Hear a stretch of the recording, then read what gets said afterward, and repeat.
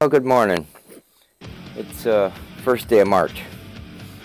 Was sitting there trying to think of what topic I wanted to work on today, and the word kept coming up, motivation. Um, we all have motivation. Sometimes it feels like we don't. But even if we have the motivation to do nothing, that's still motivation. Um, Things that I've tried to do is to change my motivation for the positive. We can get stuck in negative motivation, which, like I mentioned prior, the motivation to do nothing. If we have the motivation to do nothing, then we become stagnant and stuck in a rut. And I heard some good things about that last night at a meeting I went to about motivation and not getting stuck or becoming stagnant. Even out here right now, this is just motivation. I've made a goal that I'm going to climb that mountain one of these days, and I can't wait to try it. You'll hear more about it as I get closer to doing it. Motivation comes in many forms. Sometimes our lives get in such a turmoil that we're motivated to try to find peace and balance. And that motivator is a positive one, of course. Not that I have anything against the lottery or gambling or anything like that. It's not my thing.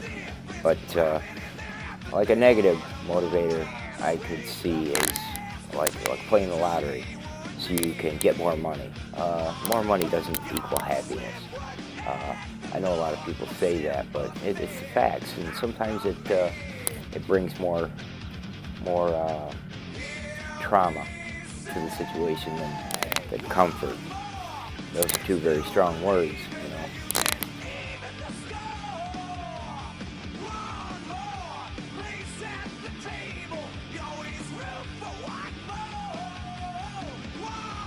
See, my motivation for getting sober is the fact of,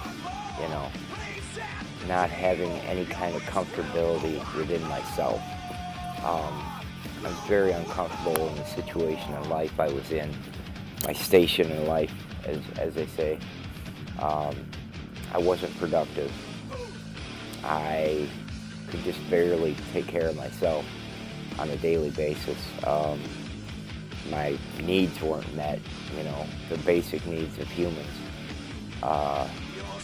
Everything outside of that is luxury, and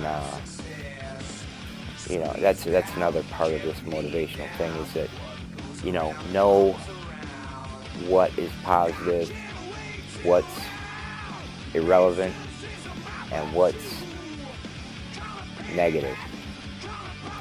Keep those in mind, because it's wise to know what's the best thing for you. So I guess this started out as motivation and kind of worked into being positive, which is not a bad thing. Know your motivators.